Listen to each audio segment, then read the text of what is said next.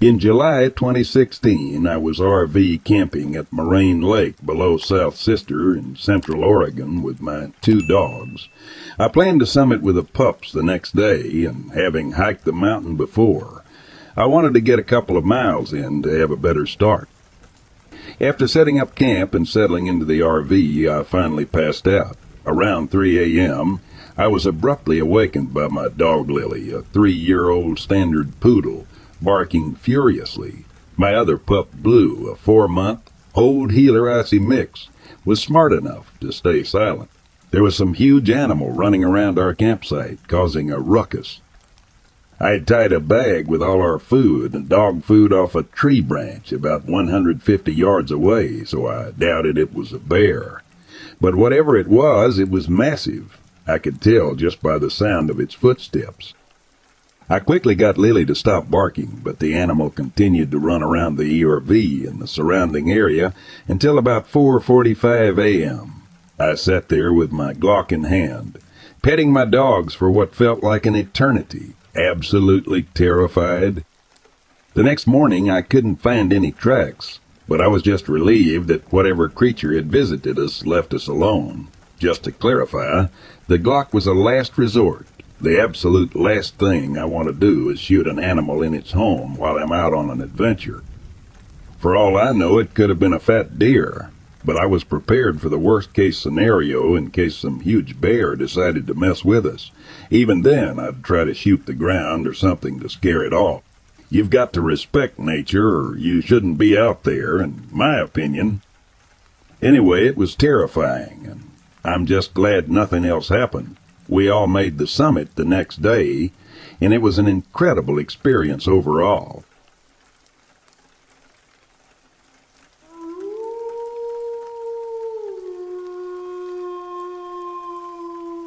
Got my RV camper tires knifed in the middle of the night.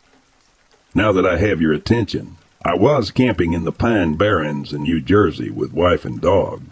We got to the campground during the day, and the road down forks to 2 sides. We're the only people in the whole campground. Later that evening, another couple comes in and goes to the other side. Cut to 3 a.m. Dog is going crazy. We wake up and there's a person standing outside the tent. Go back to sleep somehow. The next morning, a ranger comes by and asks if anything weird happened during the night, because the couple on the other side got their tent all knifed up. Gave my camper an inspection and noticed a slash on all tires. Always wondered what was up.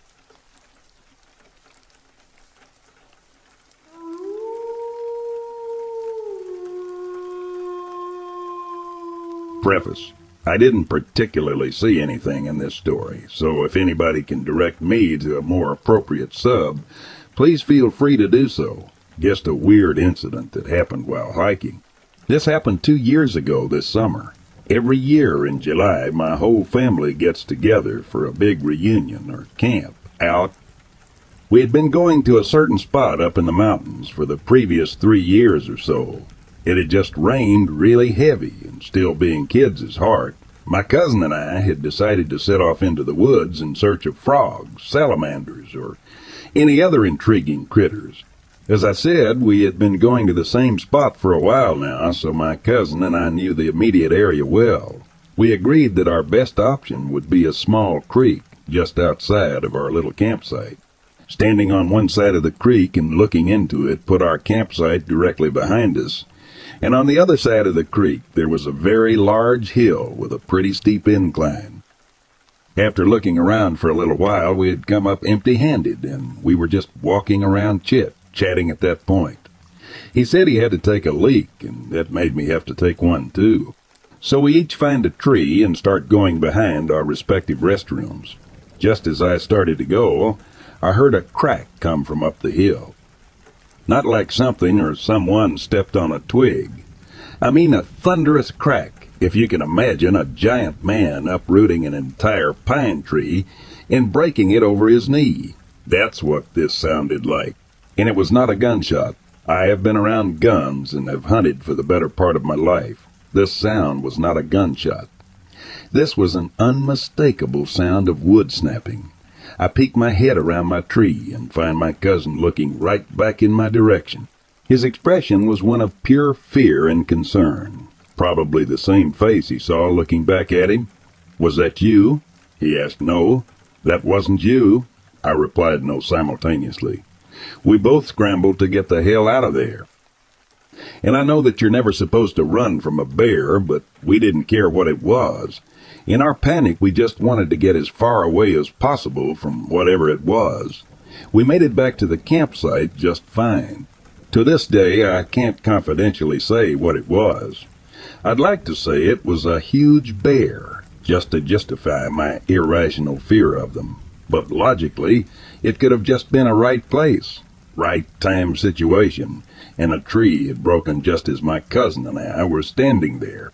Regardless, scared the shit out of both of us, and we still laugh about it to this day.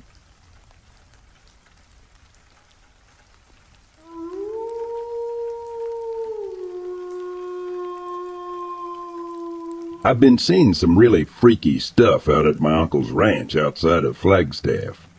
I should probably preface this a bit. I'm very close with my uncle, and my parents were, let's just say, unable to properly take care of me when I was in my teens. So I went to live with my uncle for a few years until I turned 18. Things were pretty normal for the most part. However, at night, things seemed to take a turn for the worse, and it only progressively got worse. This is actually kind of hard for me to type out because I know a lot of you probably won't believe me. But I didn't believe this stuff either until I saw it with my own eyes. There were a few times at night when I would see bizarre things, evil things. Sometimes there would be these weird lights in the sky, far off in the distance, accompanied by weird noises. Everything from screams to house bangs and booms. Sometimes I would hear weird banging on our house and windows while we were trying to sleep. I remember one night specifically, I woke up to the horses freaking out. Something had spooked them. My uncle was gone at the time, so it was my job to tend to things when he wasn't there. I was only 16 at the time, so I had to man up real quick and grab a flashlight to go see what was going on. As I was making my way to the stalls, I practically screamed in terror as I saw what I could only describe as a 10-foot-tall bear-looking thing run off in the distance. It almost had the face of something that would resemble a bear. It had a snout, but it was hunched over with its arms and hands curled closer to its body. Yet it was running on 2 feet. It was dark, and this thing moved so fast I couldn't get a really good look at it, even though I can give you the above details. I also noticed that it had unusual eye shine. Actually, I would say it had more like an eye glow than anything else. I remember I screamed out loud, "What the expletive was that?" I quickly made it into the stalls, and the horses were freaking the hell out. I spent some time trying to calm them all down, and eventually got them calmed down. Enough to go back to the house. It was almost 3 in the morning. I was so freaked out by the whole ordeal, I wasn't able to just fall right back to sleep. I kept hearing weird noises off in the distance, and what sounded like heavy thudding that would come close to the house and then stop, as if somebody with huge boots sprinted right up to the house and then just stopped. I'm really not sure how to describe it. There have been other times we've seen a weird blue light off in the distance and weird noises that happened at the same time. I remember another time when my uncle was home, and this happened to be in the evening when the sun was setting. I remember sitting in the living room with my uncle, and this weird, pale-looking face popped up in the window, staring at us. It didn't have a nose, but did have sharp teeth and weird, reptilian-like eyes. I froze in terror. My uncle jumped up, grabbed his rifle, and bolted out the door. This thing disappeared. I sat there, gritting my teeth in total anxiety and utter silence. It wasn't long before the silence was broken by my uncle's gunshots and him screaming. I knew I had to go help, so I got up, and before I could make it to the door, he came running back in, slamming the door behind him and locking it. He was bleeding profusely from his left arm. I couldn't tell if he was clawed or bitten, but what I had to do was go run and tear up a shirt to use it as a bandage to stop the bleeding. It was that bad. I remember asking him if I should call 911, and he quickly told me not to, that it was a waste of time. Things had subsided after that, and the rest of the evening calmed itself down. It was later revealed to me that he's been having weird issues and things showing up on his property long before I'd ever shown up there. He's called 911 and the police out there before. Of course, they're never able to find any evidence of such things happening and have threatened to arrest him and detain him again if he calls 911. One more time.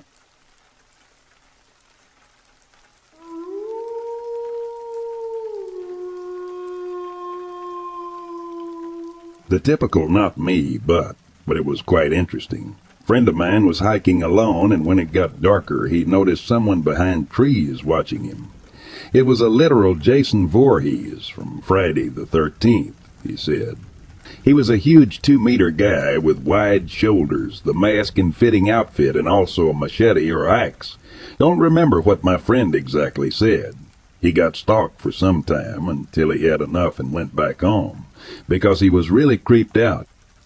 Sure, it was mostly someone pulling off a prank, but I wouldn't feel comfortable hiking and camping when someone is following me in a Jason costume.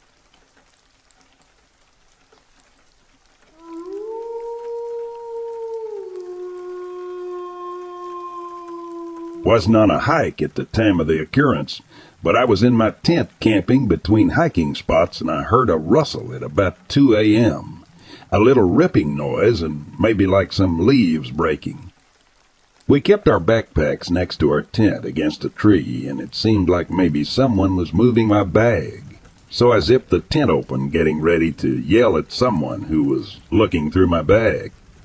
There was a huge bear's ass just right in my face, and his face was in my backpack, munching away on some leftover food I forgot to put in the bear can. So I zipped that shit shut and laid back down, trying to think of a happy place. Took about an hour before the noises stopped and he left. Almost shit myself, to be honest.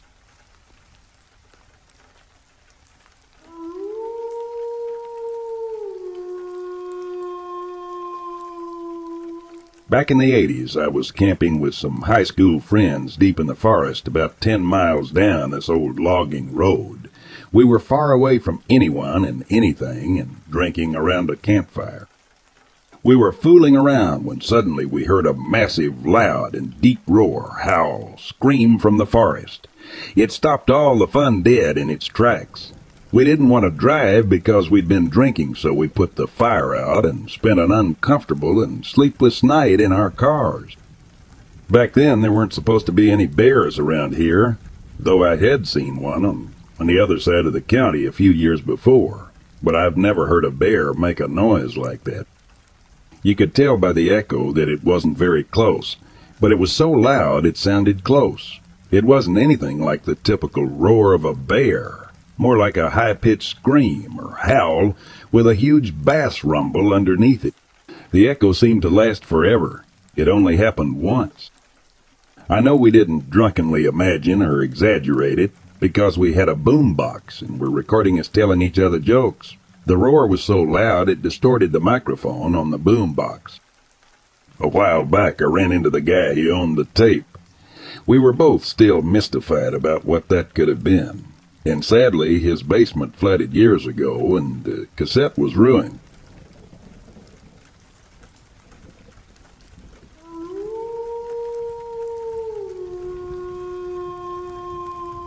A few years ago, my husband decided to go camping at campsite in the Ozarks. There was a private camping area near a couple of cabins you could rent and someone with a permanent home on site. I've always had creepy experiences in the woods and rarely sleep, so I foolishly thought I'd sleep better near other humans. I also decided to take an edible that night to help me sleep, but I ended up staying awake with anxiety instead.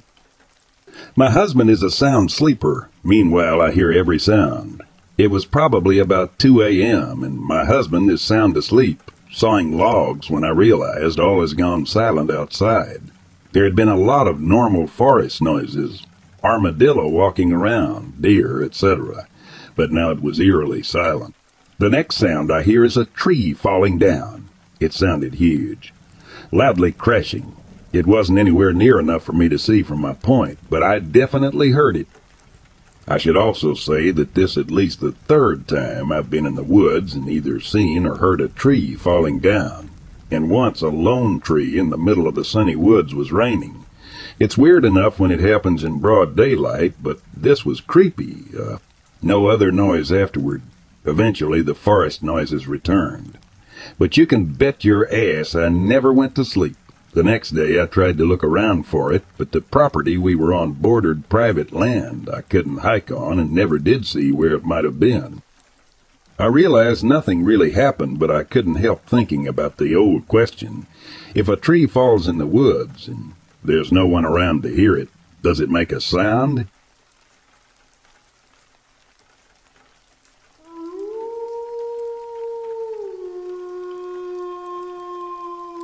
One day in the late 90s, I think it was in the summer, my ex and I took my young daughter hiking on a semi-remote trail in a neighboring county.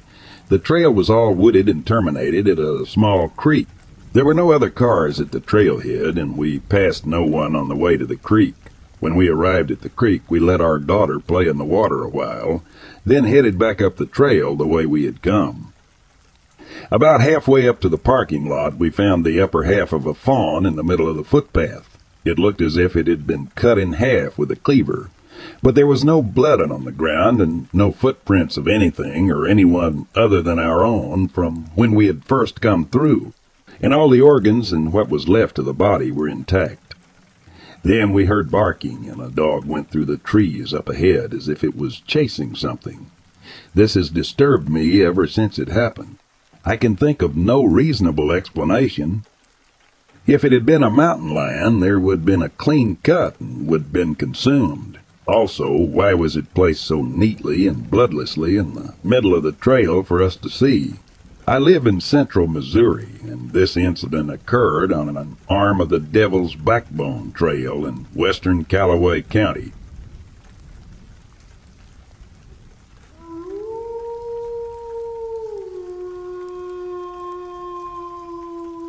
I love to hike. I've done several parts of the Appalachian Trail as well as many other trails. I've run across weird people and creepy sounds plenty of times, but there is one spot near where Boone, North Carolina, Tennessee, and Virginia meet that I hiked recently that really scared me to death. Nothing happened. I mean, it wasn't a sound or person. It was just that spot. I was just filled with a dreadful feeling, and the air seemed to be sucked out of that spot. My hiking partner felt it too. I don't know why, but it felt like we were going to die right there if we didn't leave at that very moment. We got a move on and did not look back. The weirdest thing is we didn't talk about it. It's been 3 months now, and if I bring it up, she changes the subject and won't discuss it, so I'm just left with this weird feeling. I will say I'll never hike that area again. It actually crosses another area I've biked called the Virginia Trail, a wonderland for bikers and a bike trail I highly recommend. Just don't go up the part of the Appalachian Trail that Bike Path crosses, because that spot is about 1/2 miles up from the crossing. It's just an evil piece of ground.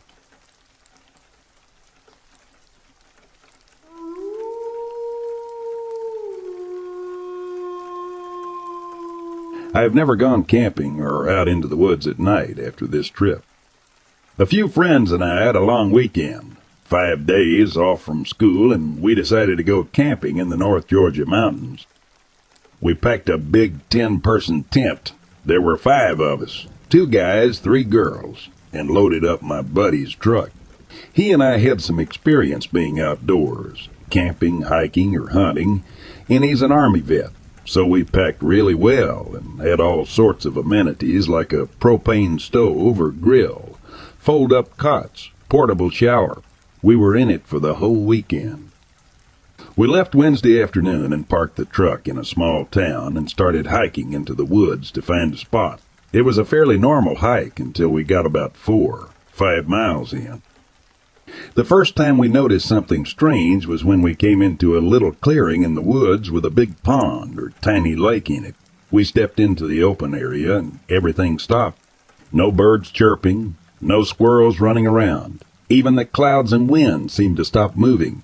My buddy and I both thought, well, shit, there's got to be a predator nearby, and took out our handguns. It's the law in Kennesaw, just in case. I've never seen a bear in Georgia, so we figured it was a mountain lion or maybe some coyotes.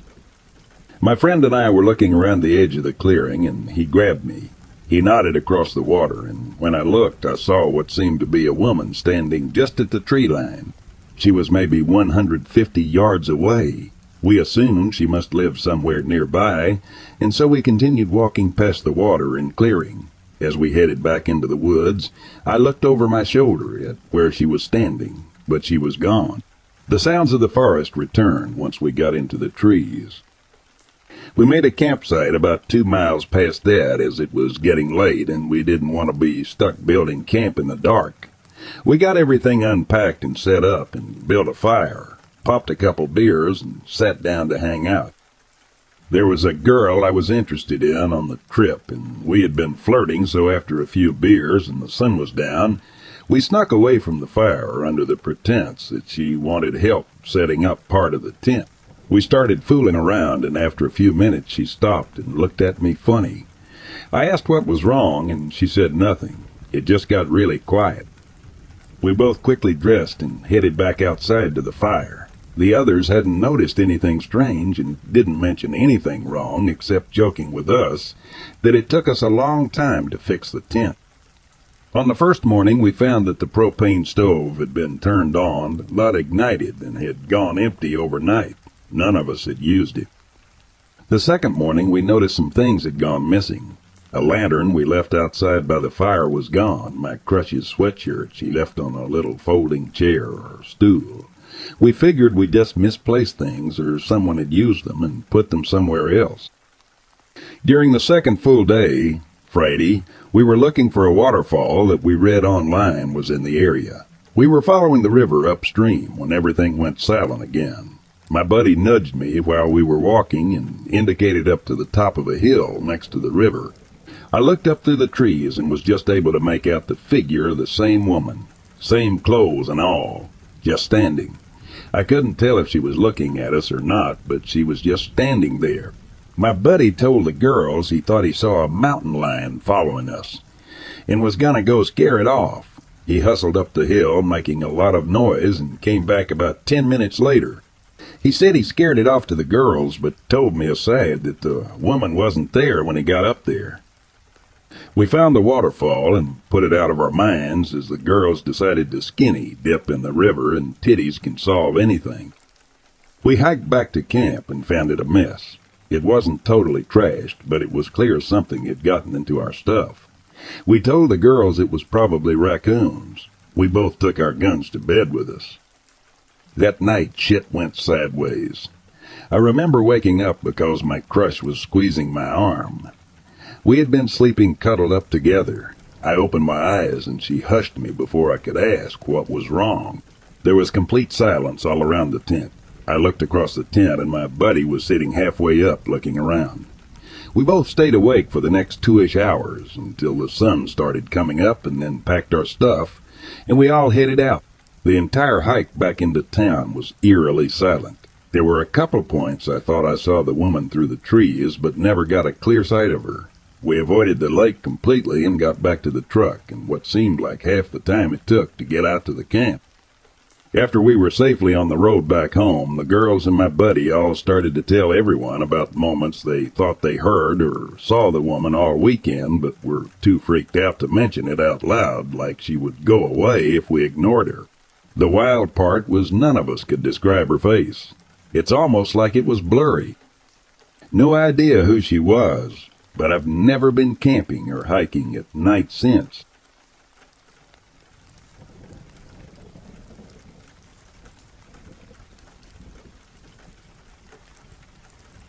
My best friend and I, both female, went to go camping to France when we were 16. We bought a ticket for the train. We live in Germany. And since we didn't have a lot of money, we figured we'd just find spots somewhere to camp in the wild since we did this at home all the time. We grew up in a really rural area. So off we went, slept a few nights at train stations or guarded beach bars, very nice people helping us out, until we reached a smaller town right by the Mediterranean. We set up our tent on the beach, and a storm was coming in. We tied the tent to some concrete pillars for garbage cans so it wouldn't fly into the ocean. There was an older guy watching us while he was fishing. He waved at us and we waved back. Didn't think anything of this. Went to go to sleep at 9 or 10 while the storm got stronger and stronger. In the middle of the night, my best friend woke me up by quietly poking me. She whispered, "There is someone outside the tent touching me through the fabric." We both sat up, took our knives out, and just froze. There was someone poking through the tent and brushing against it. After a minute, I said, "Duck it. We'll open the door or zipper." Guess who was outside? That fishing guy. He tried to tell us that there were apparently rats eating the food we left in our pot outside. That's why he wanted to wake us up. We asked him why he's still there in the middle of the night. It was like 2 in the morning by then. He said he's meeting his friends to go night fishing. It was storming and raining at this point, so that was a fat lie. We lied to him and told him our parents are at a hotel in town, so he thinks we were going to be missed when he kills us. We untied the tent from the concrete and started packing up our shit. We just wanted to get away there. He didn't try to touch us, he just watched us and told us his friends were going to be there soon. So we hurried up and the tent got ripped away by the wind and flew into the ocean. So there we were, 2 16-year-old girls. No tent, almost no money, and some creepy guy on a lonely beach in the rainstorm. We just packed the rest and bolted. He didn't follow us and his friends never showed up. We found a spot in the town surrounded by walls, like a little patio, so we stayed there until the night was over. Tried to find a hostel the next day, couldn't find it, took the next train home. Ducked this. We wanted to stay for 2 weeks, made it to 4 days, and I had my period. It was the holidays of my dreams.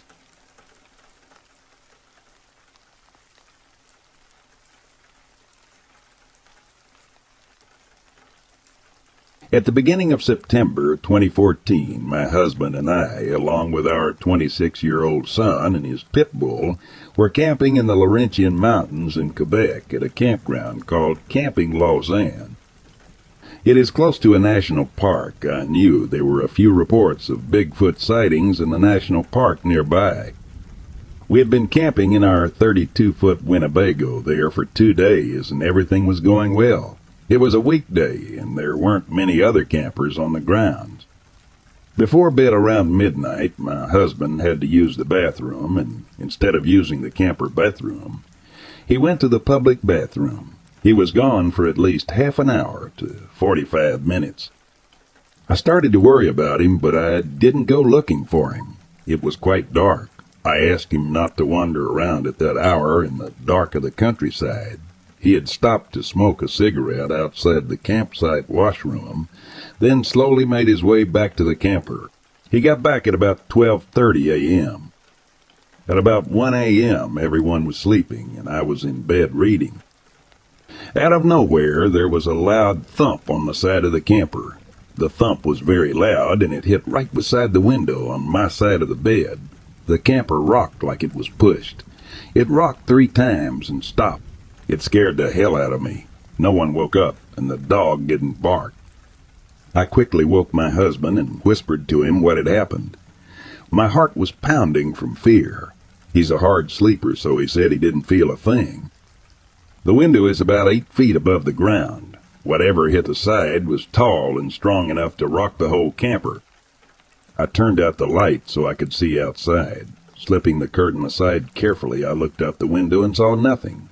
My husband said it was probably the wind, but there was no wind at all, and it was quiet. It was completely dead air. He then said it was probably a raccoon. If it were a raccoon, I'd have heard it rustling around, and Hal would have reached up beside the window to bang on the outside wall. I'm not stupid and have camped my whole life, coming across many raccoons in my time, as well as deer and fox, and once even a bear. My husband went back to sleep after checking things and looking outside the door and the windows. There was nothing there, and he admitted there was no wind at all, and it was dead still air that night. Approximately 20 minutes later, there was another hard, loud punch or bang on the Winnebago outside wall, again in the same area, about 8 to 9 feet off the ground, and it actually rocked the camper, and my husband sat up in shock, and it kept rocking the camper, probably about 10 times. My husband asked, "Why is it not stopping?" And then it stopped. I don't think I've ever seen my husband scared like he was that night. He wouldn't even open the camper door to inspect outside, and he closed off all of the lights. He admitted that it wasn't the wind. Then he said it could have been a raccoon, but how could it reach the window, and why would it bang on the camper like that? We talked and rationalized for a while. After another hour of waiting to see if it would happen again, we went to sleep. We couldn't figure out why there were no sounds of hooves, if it were a deer breaths and snorts from a bear, or rustling from a raccoon foraging around for food. It was dead silent, no footstep sounds, no rustling grass or leaves, no foraging noises, nothing.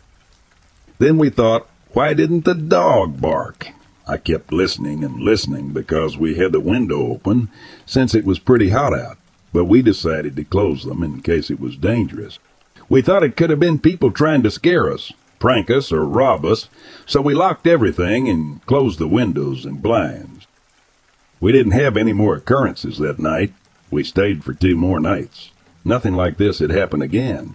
It was just that one night. The next morning we were telling our son, and I texted my brother, who is an avid Bigfoot researcher. He had contacted you alone. You gave him advice to give to us, which was basically to leave the campsite because all of these were classic signs of a possible Bigfoot encounter. We didn't leave, but the next morning I tried to reach the spot outside the Winnebago where it was banging and being rocked. I'm 5'4", and I could not reach that height even on my tippy toes and with my arms outreached. So it was about 8 or 9 feet high. Then I tried to rock the camper the way it was being rocked, and I realized I couldn't even budge it, so I asked my husband to give it a try. He couldn't do it either. It wouldn't budge. Whatever rocked the camper was very strong. Strong enough that while I was in bed, my body was swaying back and forth like I was in a boat on wavy waters. So I think that cancels out the possibility of it being another camper playing a trick or a raccoon. Still, if it were a deer, we'd have heard it trampling around a little, and a bear makes noise too. It was so quiet, eerily quiet. When we discussed it again the following afternoon, my husband admitted that it was unusual, and it certainly wasn't the wind. I think that since he went to the bathroom so late at night, he could have been spotted by a Bigfoot and followed back to the campsite. It shook the camper to get us to come out and possibly abduct or harm us. We were both pretty shook up. We won't camp there again. I wanted to write to you earlier, but of course fear of being judged and not believed. We didn't tell anyone and left the campground feeling like we experienced something unusual and fearful, yet there wasn't much we could do about it. There were no tracks and nothing was out of place the next morning, even though we had left things like dishes and our lantern, an ashtray on our campsite picnic table, and nothing was disturbed.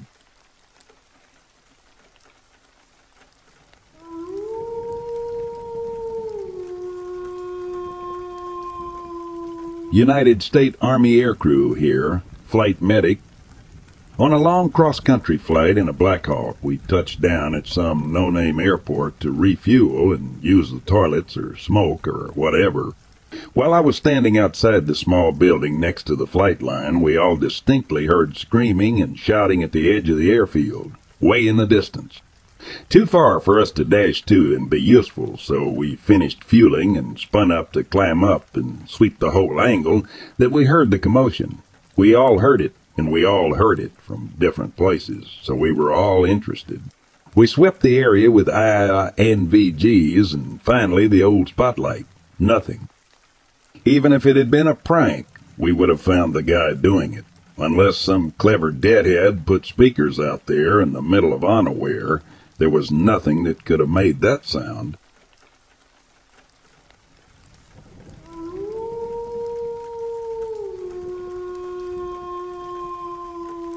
It took moving 1,000 miles away to finally feel comfortable enough to tell you this story. This happened just before my senior year of high school over a period of 3 weeks in the summer.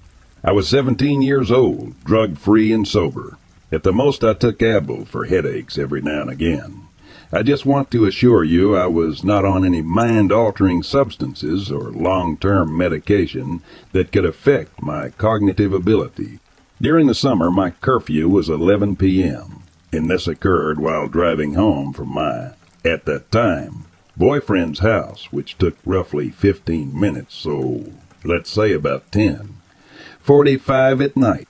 I was full of energy at this age and a night owl, so I was not even remotely tired. In fact, I was hyped up with the warm summer nighttime breeze, car windows down, singing along to the radio. I took a shortcut through back roads to avoid going into the tiny city with its jerk cops. Also, one of the roads I took was super straight and flat, so I could really speed, and that feels great when you're a teenager. But right before that road, I had to take 2 very close turns to get onto it. First, I'd take a right turn that was more than 90 degrees, almost back the way I had came. Then in exactly half a mile, I would turn left onto the long straight road, where I could really put the gas pedal down. Since it was only half a mile, I normally didn't speed up that much because the small stretch of road was more like packed gravel, and it would be a waste as I would have to slow down again to turn left onto the much better road where I could let loose. The tiny property on the inside corner of the left turn is where all this went down. A house had recently been built there, 2 stories with a detached garage, and it seemed odd how quickly it had been erected as we built our family house, and it took us a year to finish it. I will start at the beginning because I believe this is all related. Week 1. I am positively jamming to my music. The wind whipping through my car feels great, and I'm relaxed in my very familiar drive home. I slow down to make my right turn onto the rough rural road, just be bopping along when my lights illuminate something stunning sitting on the corner of the road. It's a wolf, a real wolf, a solid white real wolf. I know the difference in my dog breeds and a wolf.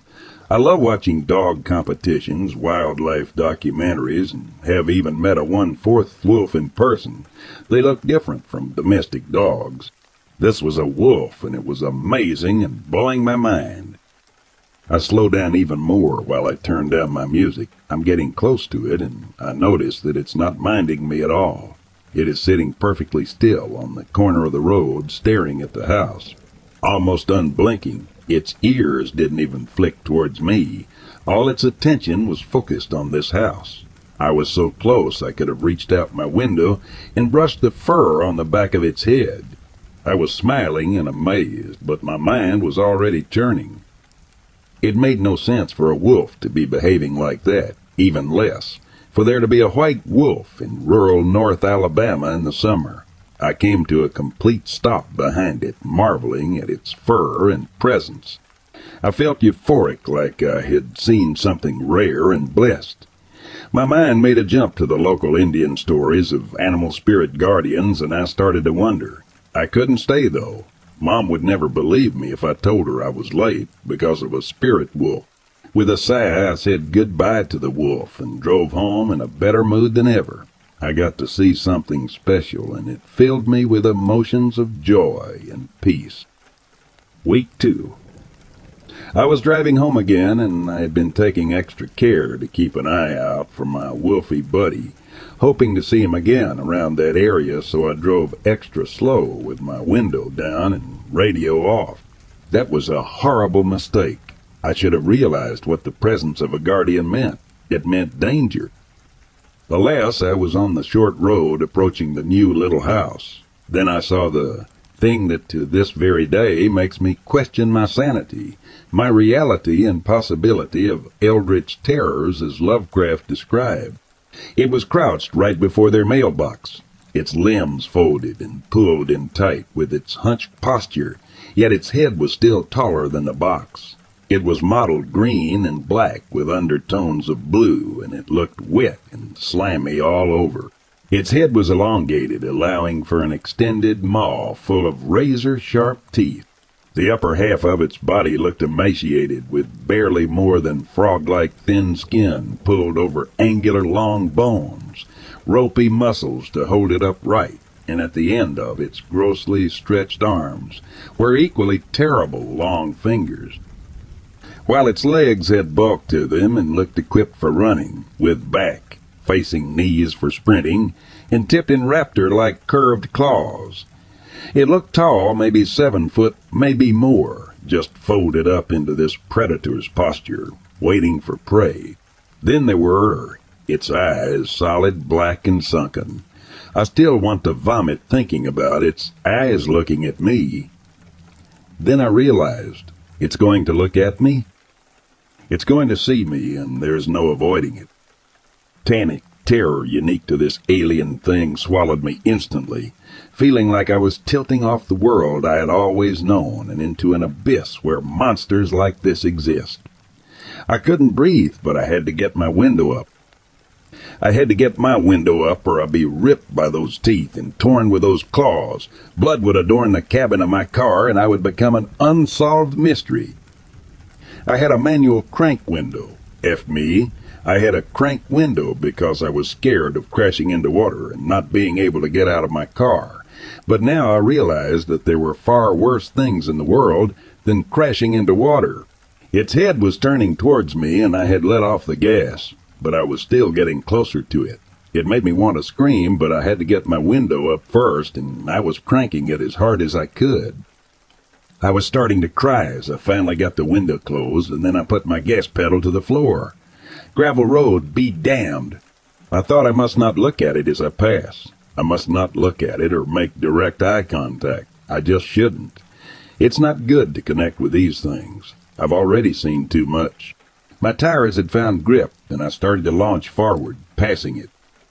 In my peripheral vision, I could see it starting to unfold, its limbs, and it sent a terrible chill down my spine. I'm screwed.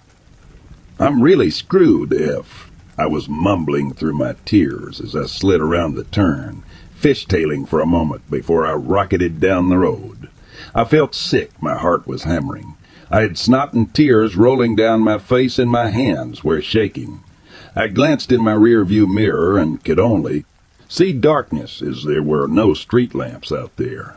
I used a trick I've mentioned in one of my other stories to tap my brakes soft enough the light comes on, but I don't actually slow down. Red lit up the dust that was billowing up in my wake, but amidst the swirling chaos I thought I saw a darker shadow than the rest. A tall, thin shadow. I had enough and decided I was going to drive straight to the lighted roads and not let off the gas again the rest of the way. No more looking back. I was going to drive 109 miles per hour, which is as fast as I can go before my governor kicks in.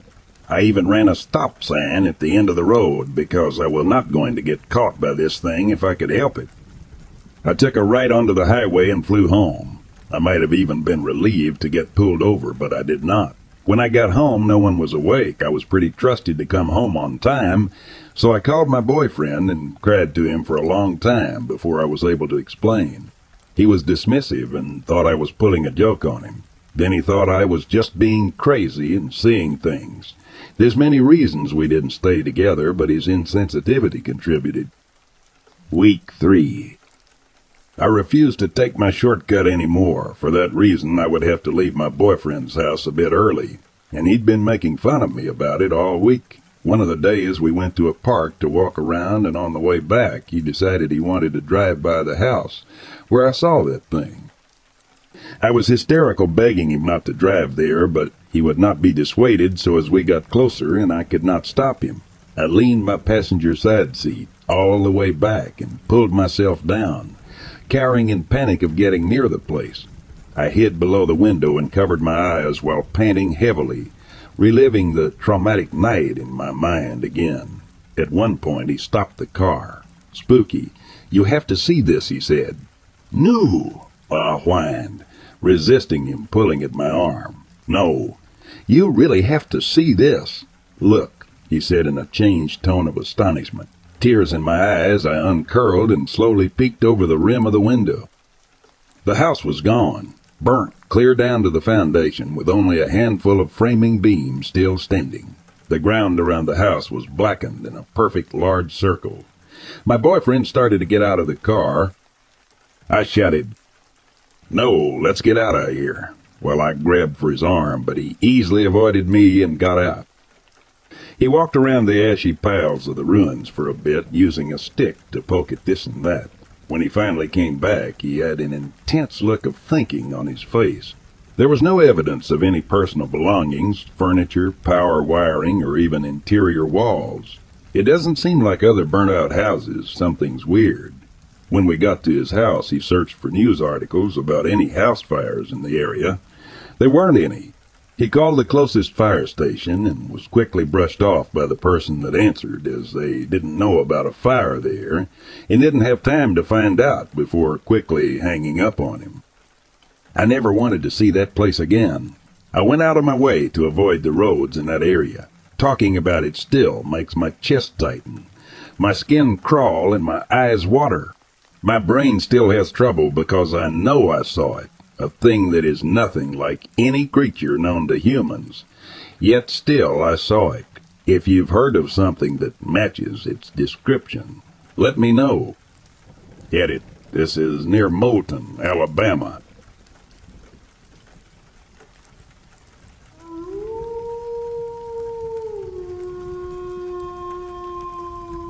Saw my neighbor's eyes for the first time. I, 20, 7 female, have interacted for the last year and half with my neighbor and her husband, but mostly her. I met the wife first, as I used to take my son outside to play, and she would always come outside to have a small conversation. I did stop interactions with them both, as they started asking for too many favors that I no longer wanted to do.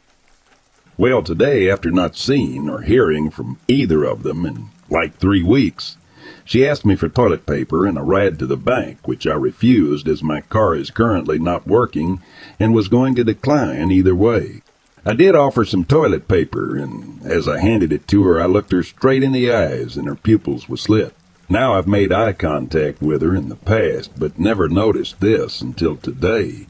This also isn't my first encounter with someone with slit pupils. Back in high school, when I was a junior, and this was about 11 years ago, I went up to my gym teacher to let him know I wouldn't be in class the next day, as I would be attending a funeral. He was wearing sunglasses, and he took them off as I was telling him, and lo and behold, he had slit pupils. What's even weirder when I look back, I noticed all the gym teachers would wear sunglasses indoors. So yeah, second time in an 11-year span, I've seen 2 people with these types of pupils, and I know I wasn't seeing things. Anyone else have a similar story?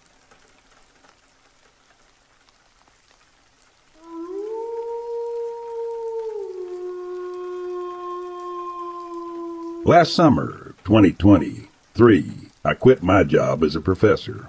We rented out our home and used that income to move into the woods of southern Oregon. My husband has a good job, and I freelance. One of the ways I contribute to the household is by working as a camp host 3 days a week in the RV park we live in exchange for free rent and utilities.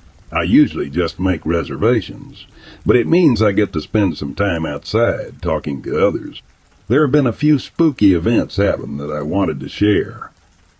First of all, the mysterious flute playing. Our park is in the middle of nowhere woods. A small hill towers over us on one side, covered with impenetrable trees, and a river is on the other. At least 3 times a week we hear what sounds like a flute or recorder playing for an hour or so at a time. Sometimes it comes from the deep woods, sometimes from the river. I brought it up to a resident who has been here since 2004. She strongly advised me to ignore it and not mention it. Next, a scraping sound at night. About once a week I hear a scraping sound dragging along the ground through the park towards the deep woods. My husband has heard it, but no one else.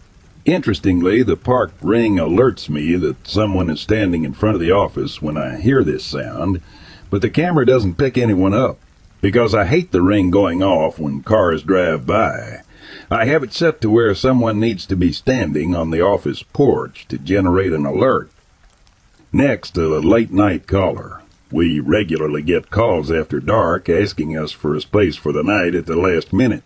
I take their credit card over the phone and use a map to direct them to a space without leaving my trailer. The park owner explained that she didn't want me to help any late arrivals after dark. In fact, she made it a strict rule that we're not allowed to answer the phone at all between midnight and 6 a.m. I was told that camp hosts need to be careful about who they invite into the campground. Then other random things occur.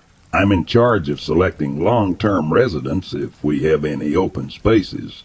I review criteria such as applicants' job size and age of their rig, etc. While children are welcome to visit the park for short stays, no one with kids is allowed to move in on a monthly or yearly basis. The owner hasn't ever given me a real reason for this. The park was built by a wood carver. There are massive and strange-looking totems, sculptures, carved doors, etc., all over the property. This all being said, our park is a slice of heaven. I love taking my dogs to swim in the river, wild mushroom gathering, and listening to the sound of the rain with just a thin roof between us. Also, I feel very safe here. I'm becoming more open to the idea that the woods can just be weird in some ways I don't always get. I wonder if there is something unexplained going on here, or if it's just our imagination.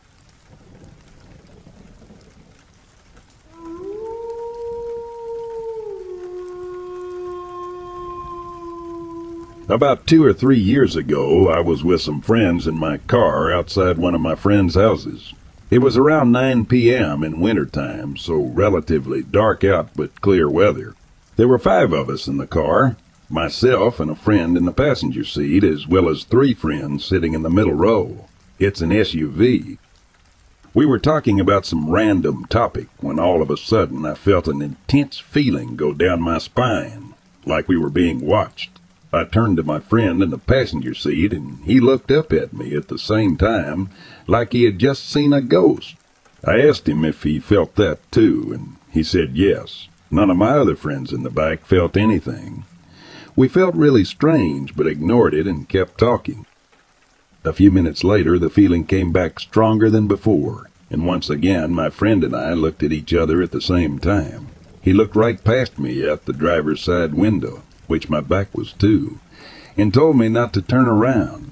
None of my other friends saw anything, but he said there was something out there, and I felt some sort of presence behind me. We took turns describing to each other what we sensed it looked like, and we were for sure both seeing or sensing the same thing. It was pure white and humanoid, but the details of what we sensed are fuzzy to me. Clearer descriptions later in the post. After a minute or so, it went away, and we were totally spooked. This is where it gets weirder. My friend and I both felt the presence making circles around the car, and we began to both see green glowing circles moving quickly around it. It's hard to explain, but we couldn't really see them. It was more knowing they were there. They began to move faster, and we were freaking the hell out. Then all of a sudden, they disappeared. Once again, we both saw or felt these, but nobody in the back did. Then, passenger seat friend and I were leaning back to talk to the middle row, when all of a sudden, on the sidewalk behind the car, there was a flash of white light and a creature sprinting down towards us. It was pure white, bipedal, somewhat humanoid, and very tall and lanky. I'm going to guess it was probably 7 feet tall. It had a horse-shaped head, long black thin hair, black eyes, and claws. My friend and I in the front screamed simultaneously, started the car, and got the hell out of there. Once we were far, far away, we once again took turns describing to each other what we saw, and we were both on point with each other's descriptions. I took everyone home. Then, as I was driving home, I still felt the presence behind me. I couldn't tell if it was in the car or not, but whenever I got to a stop sign or light, I felt it catching up. So I sped the rest of the way back. Once I got home, it was gone. Both my friend and I could sense that whatever it was wasn't there to kill us or anything, just to make its presence known. Nothing like it has happened before or since. The only relevant connecting factor between the passenger seat friend and I, that those in the back did not share, is that we were both Christian at the time. Any ideas as to what we could have experienced? I can get in touch with the passenger seat friend if needed for extra info. Thanks, everyone.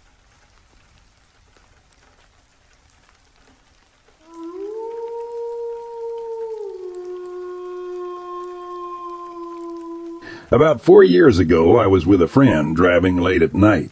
We wanted to go stargazing, so we always went to this one spot where there were huge acred ranches on a dirt road. The nearest houses were quite far away from the road. We stop the car and get out for a moment. Something doesn't feel quite right, and I tell my friend this. He doesn't notice anything, but agrees to leave. As he's turning the car around to go the direction we came from, I see this creature run across the road from one bush to another.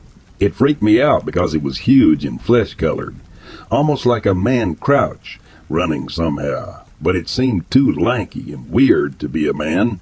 Certainly way too big to be any kind of animal I know of. I only saw it for a second. I asked my friend if he saw that, but he had his head turned, and we were already driving back at that point. I've thought about it ever since.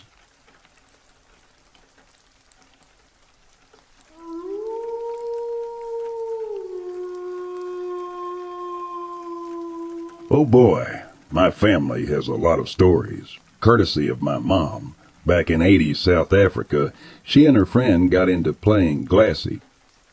Glassy, which is similar to Ouija but without a board.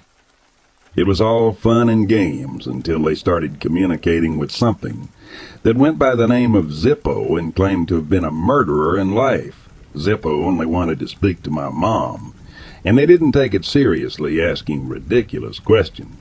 Over separate sessions, Zippo grew aggressive, saying awful things that my mom refuses to elaborate on. She firmly announced that she would no longer talk to him. The glass they used spun around aggressively, traveled down the length of the table, and fell off. Moments later, a crucifix fell from the wall. My mom never played glassy again. It's worth noting that this all happened in a house that had previously been used by the town mortician, who would lay out bodies in body bags on the lawn. My mom still has nightmares about that house, and she believes there was something very, very wrong with it. Another incident from South Africa during the same time period involved my uncle. He had been out drinking with friends, and they decided to drive home. I'm told road safety and rules were more lenient, almost non-existent, in Asa then. As they were driving, he had a premonition that they would die in a fiery car crash. Although he mostly brushed it off, he asked to be dropped off on the side of the street and walked home. The next morning, the police arrived at the house and informed my grandma that my uncle had died in a car crash. My grandma replied that no, he was asleep in bed. It turned out that his 4 friends had indeed died in a fiery car crash, some burning alive and pleading for help from bystanders who couldn't assist them. If anyone's interested, I have a few more stories I can share. So, let's Zeros continue with other stories. Back in the 1960s, my grandparents and my baby aunt moved into a small house in a nice neighborhood. My grandma soon started feeling extremely anxious in the house. She would stand near the front door every evening, peering through the kitchen window, waiting for my grandpa to return from work.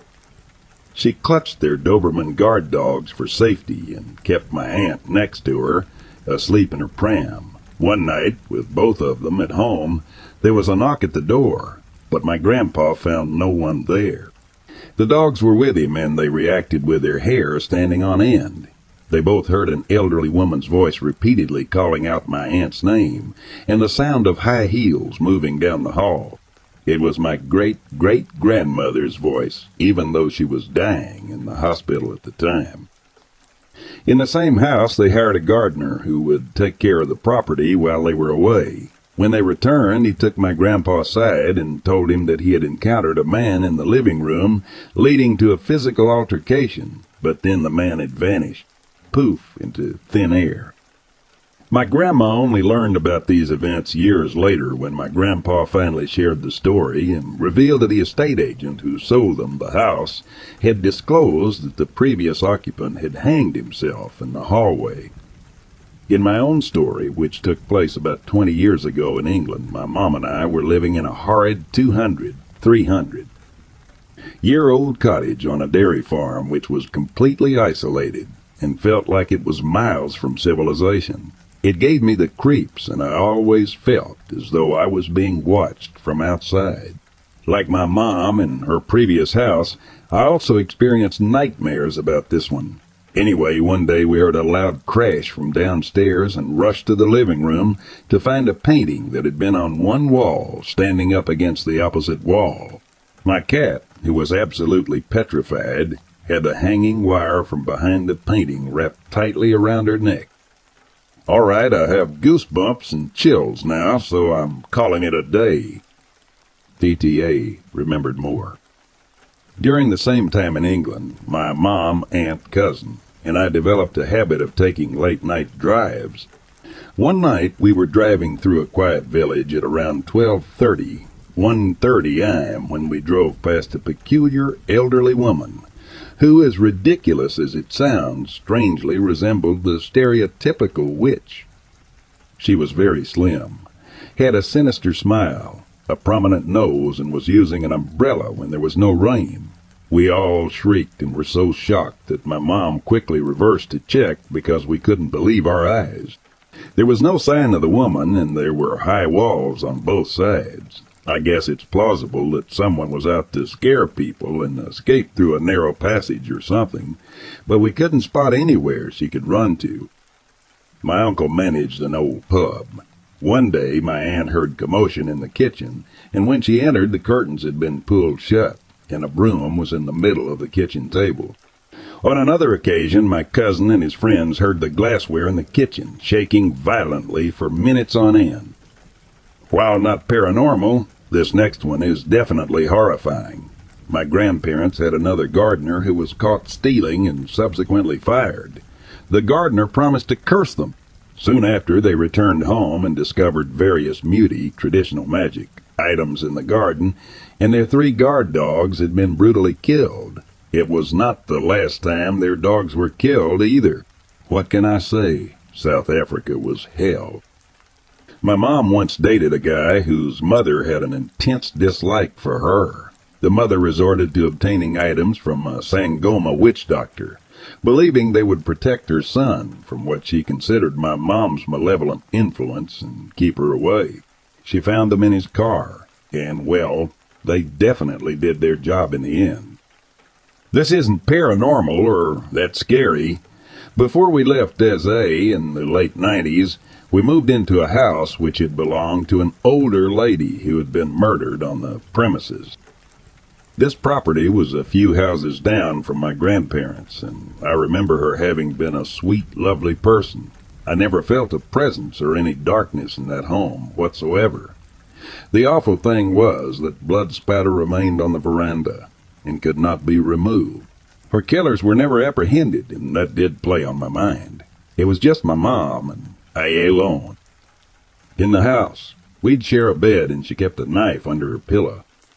My cousin slept over and woke up to someone knocking at the window. She peeked behind the curtain and found a man staring back at her. It was Christmas '98, and the whole family had spent the day with my grandparents. We drove the short distance back home, pulled up to the fence, and saw that the house was being ransacked by at least 5 men. They fled before police arrived. I was only terrified that my dogs would be harmed. Not long after, we were packing up boxes and getting ready to emigrate. I was playing near the front fence, and a man called me over to tell me he was going to murder us. Yeah, bloody hell, that was an essay and a half. Hats off to anyone who reads all of this.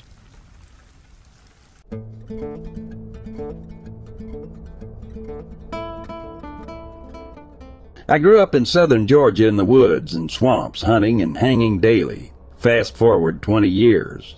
I'm on my lease hunting property near Whitmire, South Carolina. I found it strange that the old guys in the club would never ever hunt alone in these woods. I normally carry a .36 while in the woods. One evening it was getting late, 20 minutes or so, maybe before dark. I'm watching some small ponds sitting over a road in the tall pines. I'm in my climber, maybe 10 feet or so up in the tree. I love the woods, but hate heights. The woods are loud, but then very quiet. Okay, I thought. I was just hoping for a big buck. The next thing I hear is someone walking towards me in the small pines. But then they just stop. It's getting really dark. I start hearing deep groans where the walking had stopped. I'm thinking that it was a bear or a cat, which would be very uncommon in this area. A big cat, maybe. But bears this far south is not normal. It gets very quiet again. I could see the small road well in the moonlight. The next thing I hear, the groans are immediately under me, almost beside me. Now the groans are becoming growls. Also, the odor was a bit overwhelming, just like a dead animal in the woods. I thought that a stinky animal was climbing on my tree and felt like I was going to be grabbed. I started moving a bit, trying to get my gun pointed down and lifting my feet. I was shaking because I was freaking scared. I could hear heavy breaths. I started yelling down, "If you're a club member trespassing, I don't care. Just identify yourself, or I'm gonna freaking start shooting." I thought someone was trying to get at me in the tree stand. I never heard another sound, and the foul odor was gone. I put my gun on my back and started slowly climbing down the tree. No more than 2 or 3 steps down the tree, I smelled that awful odor again. Then I heard a low groan. It was right in front of my face, but it was so dark that I saw nothing. It scared me so bad I stood up and jumped into the dark in the other direction. When I hit the ground, I rolled around, jumped to my feet, and ran down to the road. I ran as hard as I could to the gravel road where I could see well in the moonlight.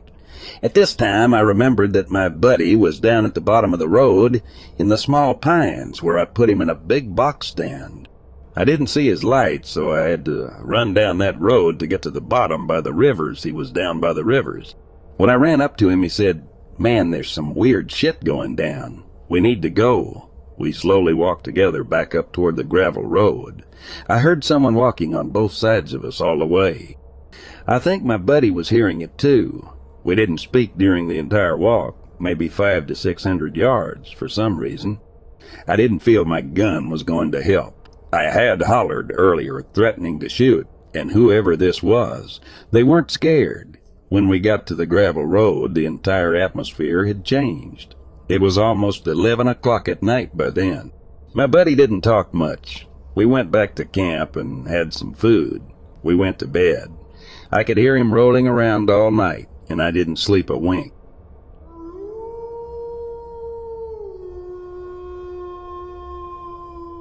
I've been a park ranger for over a decade, and in that time I've seen some incredible things. But nothing could have prepared me for the truth about what was really happening in the national park where I work. It all started when I noticed that there had been an unusually high number of disappearances in the park. Hikers, campers, and even other park rangers had vanished without a trace, and despite our best efforts, we couldn't find any clues as to what had happened to them. That's when I started to notice something strange. My supervisor and some of my colleagues seemed to be hiding something from me. They would speak in hushed tones when I was around, and I could sense that they were holding back information from me. Finally, I confronted my supervisor, demanding to know what was really going on in the park. That's when he revealed the truth. There were unknown predators in the park, creatures that were preying on hikers and campers and even other park rangers. I was shocked and horrified by this revelation, but what really terrified me was the fact that my colleagues had been keeping this information from me. How long had they known about these creatures? And why hadn't they done more to warn people or protect them from harm? I knew that I couldn't keep this information to myself. I went to the media and shared the truth about what was really happening in the park. But instead of being praised for my bravery, I was fired from my job as a park ranger. Now I'm on the run, pursued by the very people I used to work alongside. But I won't stop until the truth about the unknown predators in the park is exposed. I know that it's dangerous and that these creatures could come after me at any moment. But I won't rest until justice is served and the innocent people who have vanished in the park are given the answers they deserve.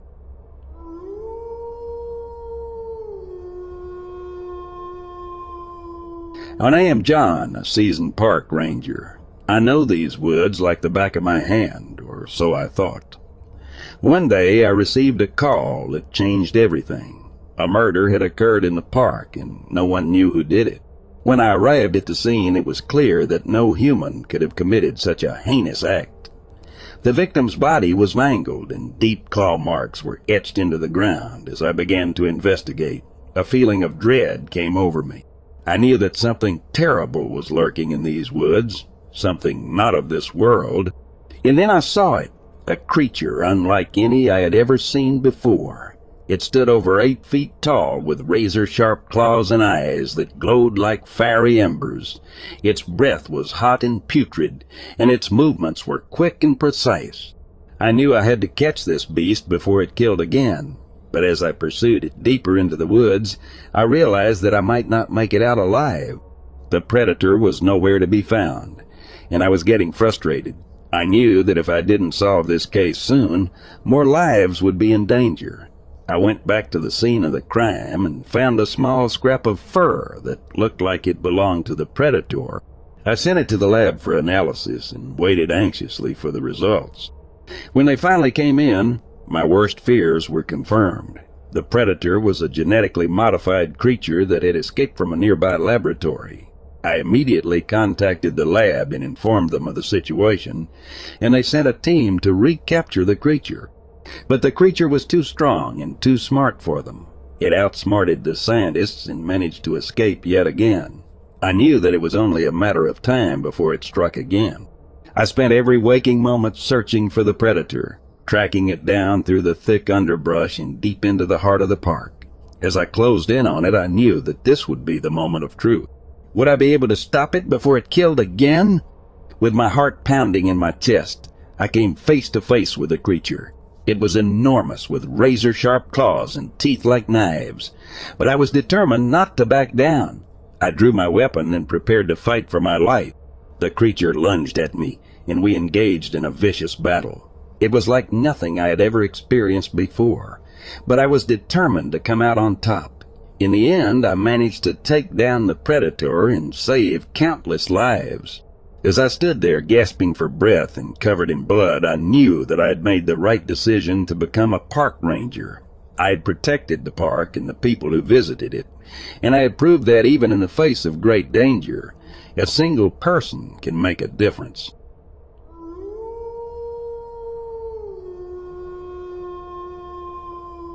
I was walking home from fishing, taking a different trail. As I got about 2/3 roads up the hill, I had the hair on my neck stand up and a feeling like I was being watched. This was around 5 p.m. I just casually kept walking till I got home, always checking my back. It happened again within a week, maybe a few days. Did not smell anything, 'cause I had been fishing or no smell anyway. Wasn't long afterwards I was checking on the clouds of a thunderstorm when lightning struck close to the trailer. By this, I mean I had my head out the door. I heard a yell about 70 yards behind the trailer. It didn't sound like a cow, but I checked anyway. No cows had been in the area for at least 6 months. The scream was high-pitched without coming down a lot at the end. With my wife being there, I just closed the door and didn't say nothing. I would say the following Sunday afternoon, my wife went to church at 6 p.m., and I stayed home to watch TV. About 45 men. Later, I was laying on the couch watching TV when something had blacked out my window at the far end of my trailer. The window was 1 foot wide and 3 feet tall. I'd raised up to look out my picture window above the couch, and it turned the corner and walked around the steps at the back door. It was looking off into the woods, and as it kept walking, it looked at the ground. Understand this, though, I had clear plastic on my window to keep heat in from winter. It hadn't taken it down yet. When it got to the window, I'd already laid back down on the couch, looking up and lay still. It looked down at me and kept walking, hopefully. I laid there for about as long as I could stand, maybe a minute. Then I got off the couch by sliding on the floor. Went and got my gun, walked back in the living room, and waited a minute, then went outside making all noise I could. I checked the back of the trailer. Nothing there. Details of Bigfoot as follows. He was about 7 feet tall, maybe 7 feet. 3, solid black, no white or brown that I could see. Remember the plastic. His head was more rounded and not cone-shaped. I could not see the color of his eyes or anything like that. He was broad-shouldered and thinner around the waist than what you usually see in the pictures, and he walked more upright, not humped over like a gorilla. His hands hung around his thighs. The next morning, around 10 a.m., I got up from bed as I worked second shift then. My wife told me a friend of mine had come down to see me. I asked what did he want. She said she only saw him as the top of his head went across the kitchen window. We had to set the trailer on 4 blocks high and 3 on the other end, which meant you could not see anyone walking in front of the trailer, not out the kitchen window anyway. I told her my friend was 6 feet 4 and with a hat on. You could not see him the way she had told me. We lived on rocky ground, but I had one dusty dirt spot at the end of the trailer, hoping he had walked in it. I checked, and in the middle was a footprint. It was about 12.5 inches long and 3.5 to 4 inches wide at the heel. Being dust, it was only 1/4 deep. There were only 3 toes, which I did not understand at the time. I told some friends at work, and one came to see it. The following Friday or Saturday night, he and a friend of his came over, no drinking, sorry, and I told him the whole story. My friend was not hard convinced, but his friend started talking big. So I told them, let's go outside, joking around to see how brave he was when we heard 2 dogs about medium to small size started barking and chasing something on the other ridge behind my trailer, which was not far at all, maybe 200 yards. They chased it into the small valley about 50 yards south of us. When one dog quit barking, the other gave one more. Then it was quiet, stunned. We looked at each other, and Bigfoot started running back towards us. It stopped about 80 yards from us and started to hit a tree with something that sounded like a branch about 4 to 5 inches thick. Then it ran closer to about 40 yards and done the same thing again. By this time, all bravery was gone. I went back in the trailer and got my gun, come back out and asked if anything had happened. The brave guy thought he might have seen something in the shadows south of us. Light was on, of course. They took the gun away from me, and I didn't mind, thinking I had a way of escape, but we heard nothing else. My nearest neighbor is about 250 yards away, mother-in-law, no one else for at least a mile. No reason to mess with us that I could even think of. That was the last I've seen or heard of him.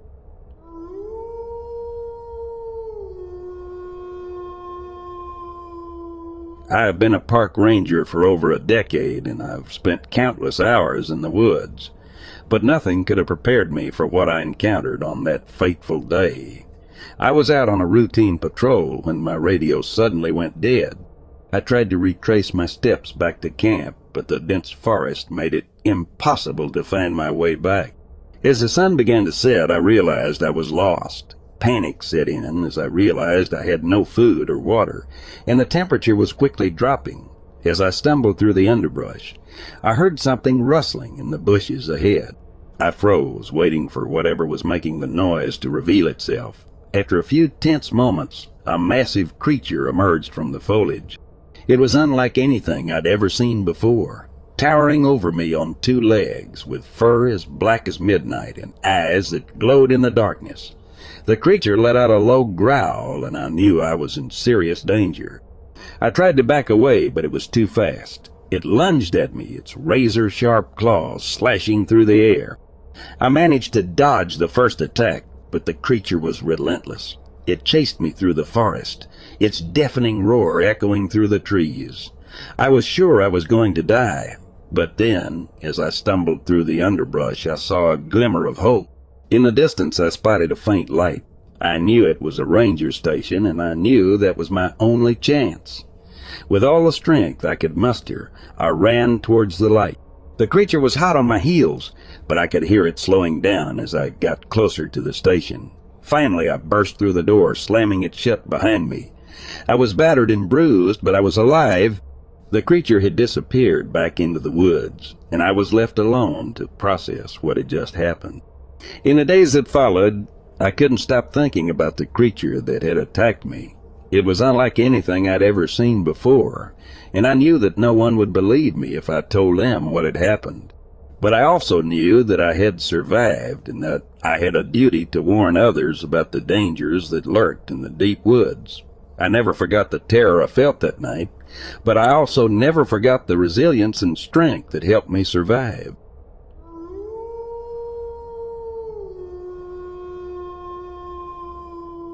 But I grew up seeing shadow people, white shadow people too. When Slender Man got popular, I immediately thought of some of the things I've seen here. There was some sort of entity that would harass the little girls who lived here. Nothing horribly obscene or anything, but my sister used to complain about a figure that would walk around her bed at night and say mean stuff to her. Like it would walk back and forth and call her string bean an ugly little ginger bitch. By the way, after my sister was telling me this all upsetting shit, I actually laid off of teasing her for being a ginger for a couple years. It made me feel really bad.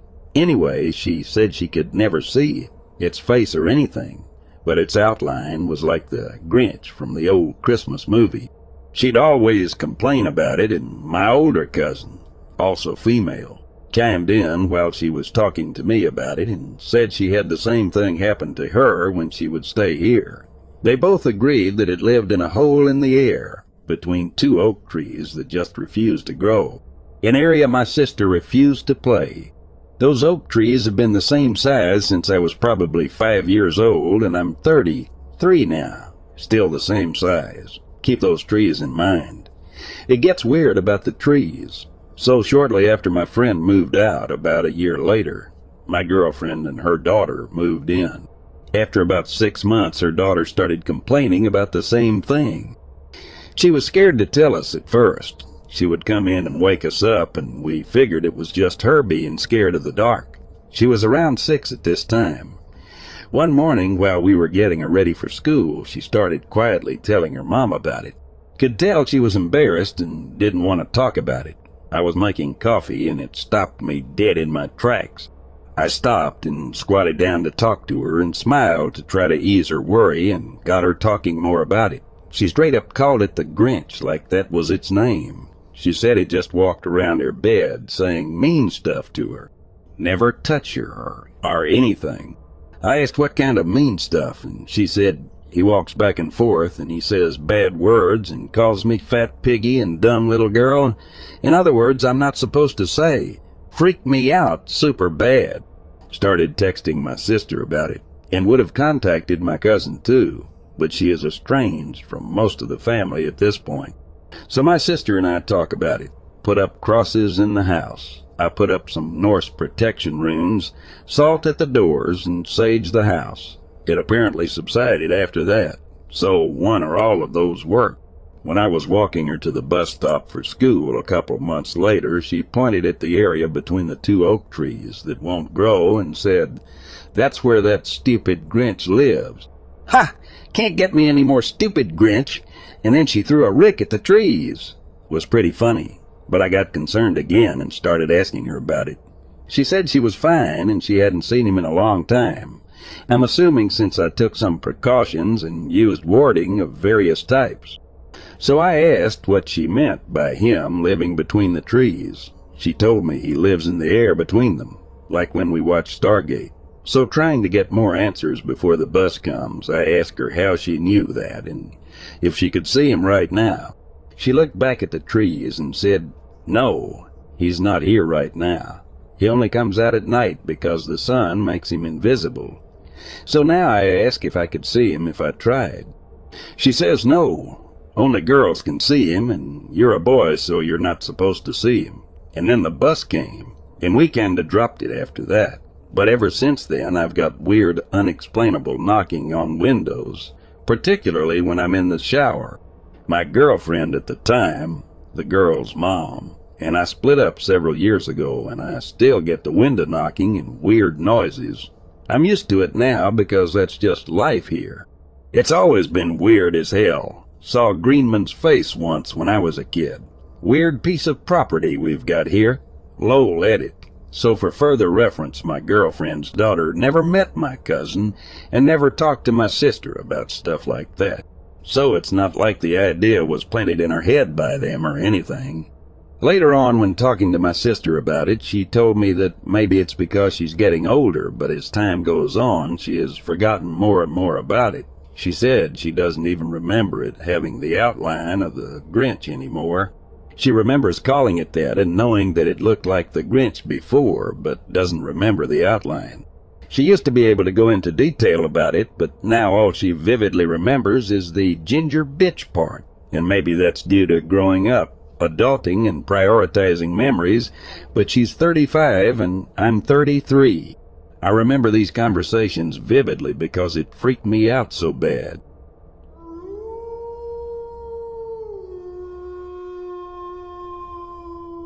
I am 20, and me and my buddies enjoy late-night walks on the trails within the various conservation areas in my region of southwestern Ontario. Late last week we decided to check out an area called Pleasant Valley.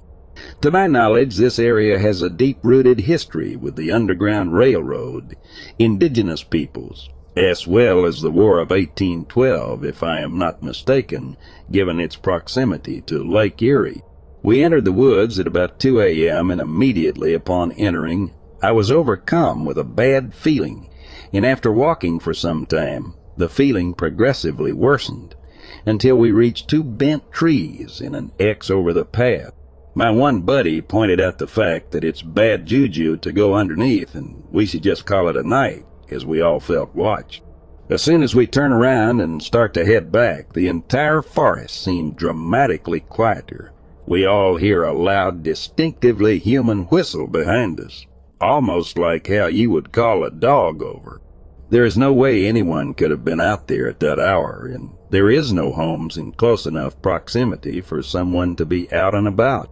We all ran, and I was honestly terrified. Me and my friends are all relatively big guys, and we are all comfortable in the woods, so it takes a lot to get us running low. Any ideas?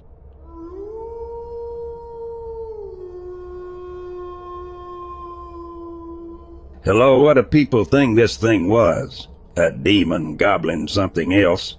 Why was it in my house? This took place in a suburb of Minneapolis, Minnesota, around 2015. My father was a police officer for 30 years. He is a respected member of the city council and an all-around reliable dude. He told me that a few years back he walked into the bathroom late at night to get ready for bed, and a 4-foot-tall demon thing was standing on the bathroom rug facing him.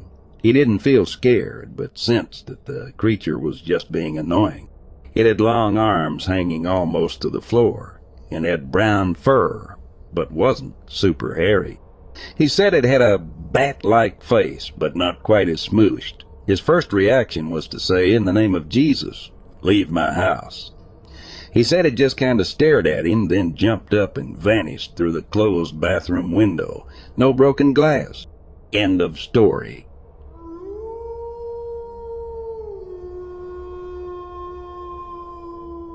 This happened in the summer of 2020 in Lawrence County along Blaine Creek in eastern Kentucky. My mom's home, where I grew up, is situated in the middle of the Appalachian Mountains. There are no houses or neighbors within half a mile of her house. The area is simply beautiful mountains. One night her old dog was barking, whimpering, and growling. He just wouldn't stop acting up. My mom was confused since there were no outside noises that she herself could hear. The dog was pacing back and forth to the door and windows. After 30 minutes or so, she decided to grab her flashlight and go outside to make sure everything was okay.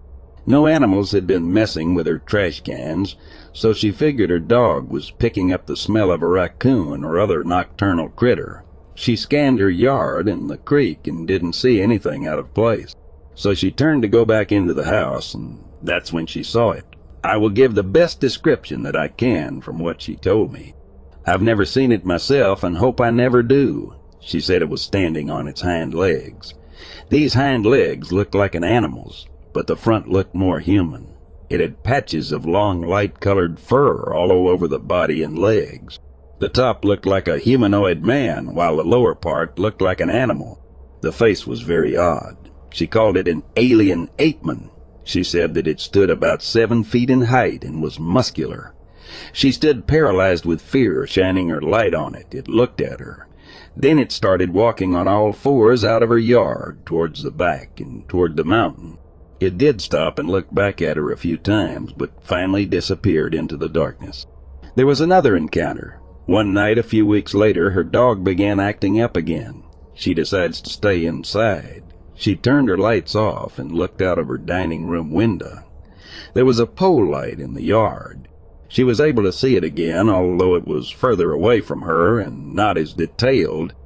She said it had the same shape and was the same thing she saw just weeks earlier. She backed away from the window for a few minutes, then looked out again. It was gone. After that, she would walk out onto the back porch and fire her shotgun at dusk, hoping the creature would heed her warning. It's been over 2 years now, and she still fires the shotgun every early evening. The creature hasn't returned.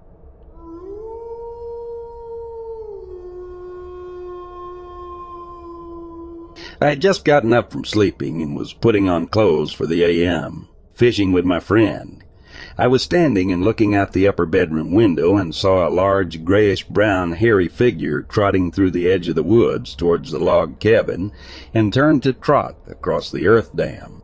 I immediately went downstairs and asked my friend if he was attempting to play a joke, but he was already down at the boat in another direction. The figure had been jogging or trotting at a moderate pace with a hunched-over stance, and I witnessed it for 6 to 10 seconds before it disappeared across the lake. I am a Marine Corps veteran from Vietnam, and I have better than 20/20 vision. I have been on many fishing trips in the area for about 10 years. When the figure was moving through the tree area, it looked as though it was brushing some of the limbs with its body.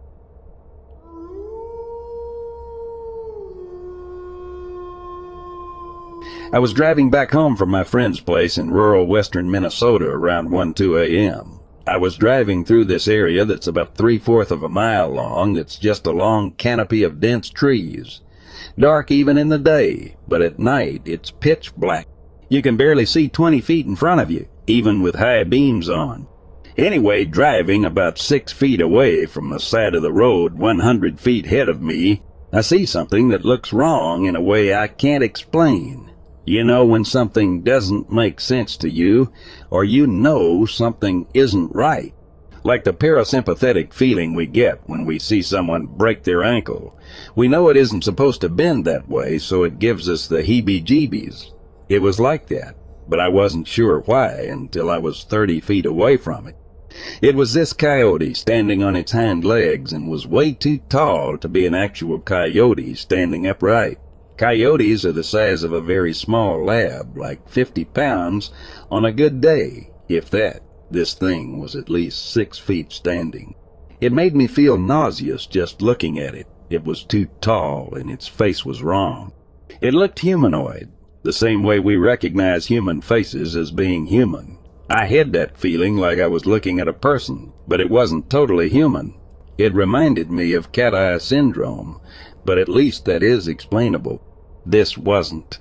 Anyway, I spent way too long being as close as I was to that thing as it stared at me, but I gunned it out of there and locked the hell out of my house when I got home, despite being around 20 miles away from where I saw it.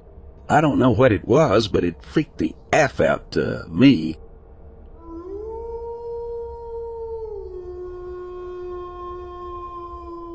And I went to bed yesterday as usual. I don't remember seeing or feeling anything out of ordinary prior to that, but what happened next was possibly the most real dream I've ever had, to the point that I'm not sure if it even was one. It all started with me waking up in the middle of the night, or at least I thought I woke up.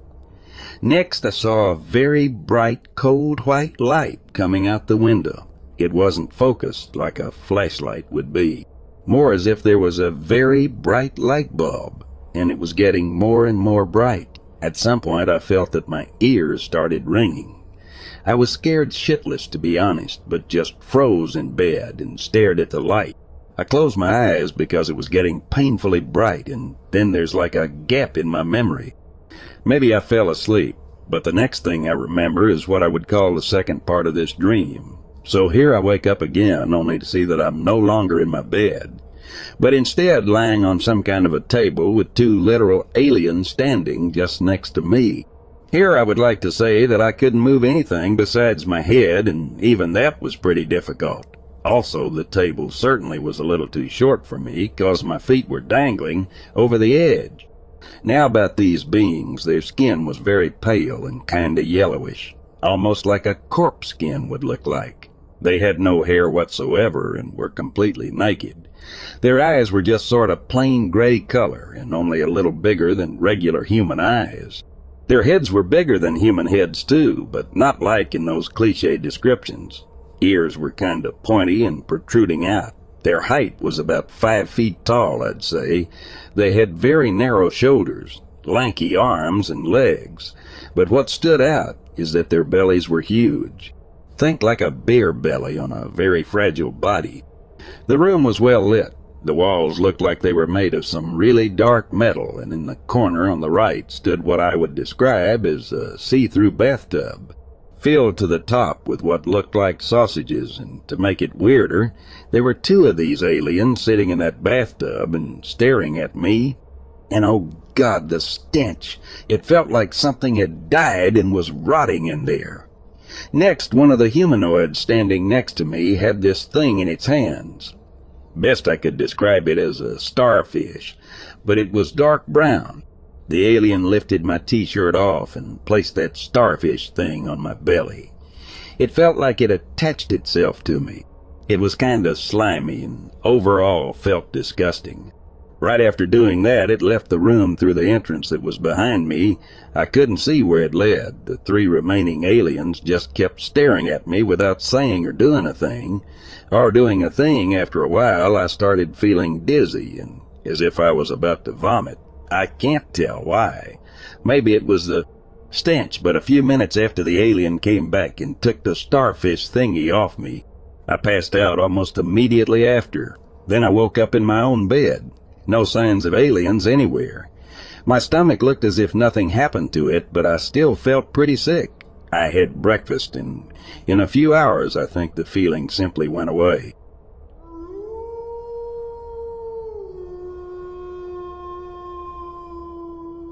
I was out at my grandparents' house, hunting coyotes as usual this time of year. I was hiking through my next-door neighbor's land to get to the wood-covered land in the back. While I was hiking, I got the feeling I was being followed by something to my right. I stopped and switched the red tint on my headlamp to my spotlight, but didn't see anything. Then I switched back to my headlamp and pulled my rifle back up and continued my hike. It was 6:15 a.m. and the sun was just coming up. I was sitting in a hide I'd made the day before. That's when I saw something behind a group of trees on my left. It was crouched. I raised my rifle, looked through my scope, and froze when I saw the creature staring back at me. I panicked and fired a shot off. That's when it stood up and took off, deeper into the woods. I sat there probably another 25 minutes before I decided it was safe to head in and did so. Later that day, I grabbed my grandfather and we both went out to where I had seen the creature when it stood up on two legs and took off. We measured where I had seen it, and it was roughly 7½ feet tall.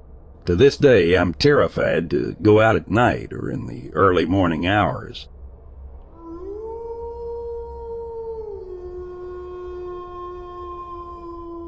I was staying at the Marriott Hotel 6th floor in Huntsville, Alabama at the Space and Rocket Center.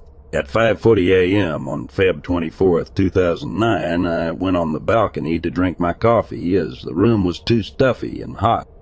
I was out there just thinking and staring off at the woods when something caught my eye.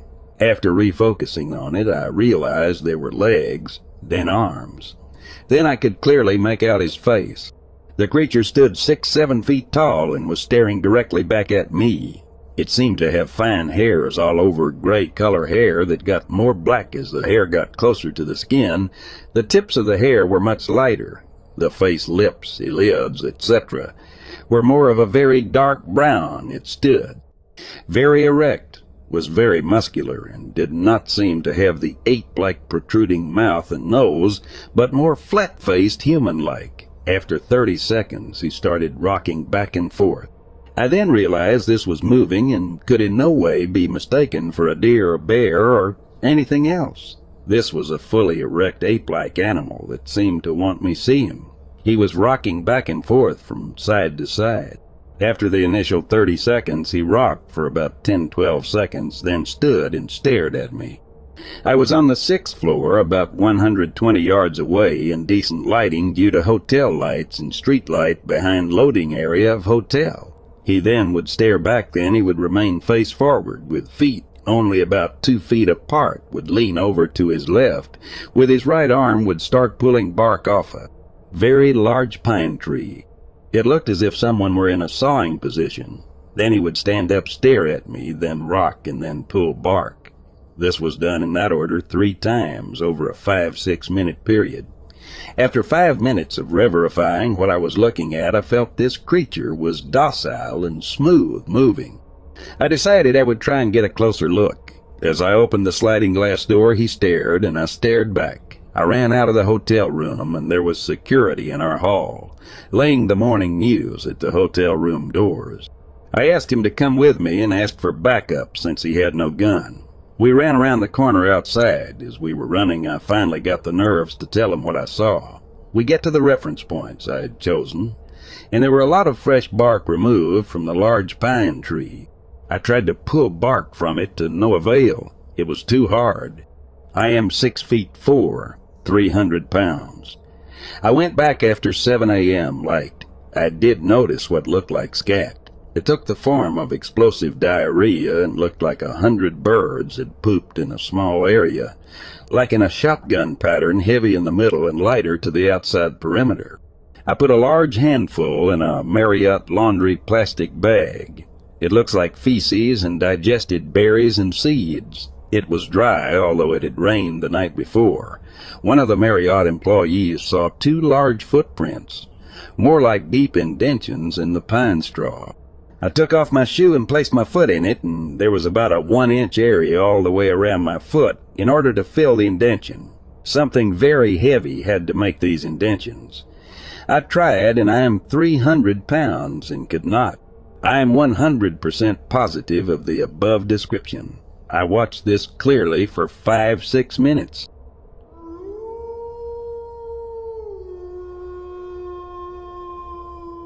My encounter occurred 20 or so years ago, way before what I saw even had a name. My encounter with what you call Dogman happened one afternoon as my family and I were returning home from shopping in town. I was living in a little town in East Texas at the time, and we lived about 10 solid minutes from any real signs of civilization. The town itself at the time had a population of around 500, and it took 10 minutes of dirt road driving just to get to the gas station general store. The nearest town was called Lufkin, and its population at the time was around 30. We were heading home, and we were on the first part of the longest dirt road we had to travel down. There were several large hills that would make your stomach churn if you hit them too fast. We had just gone over the first one of them on our journey home when I saw something up ahead. At first, I thought it was a deer. It was large and brown, and was jumping over a barbed wire fence on the right side of the road. It leapt over the barbed wire fence and managed to not only clear the fence, but landed roughly in the middle of the road. This already made me perk up a little. as that was an impressive jump, even if it was a deer. As we got closer, whatever this was took another impressive lunge and made its way to the other side of the road, just shy of the barbed wire fence on the other side. It never stopped, but continued up the embankment. I could swear that as it propelled itself up the side, it looked back at us, over its left shoulder, as if it were deciding what we were. Not sure. Thanks for listening. Hope to see you tomorrow, son.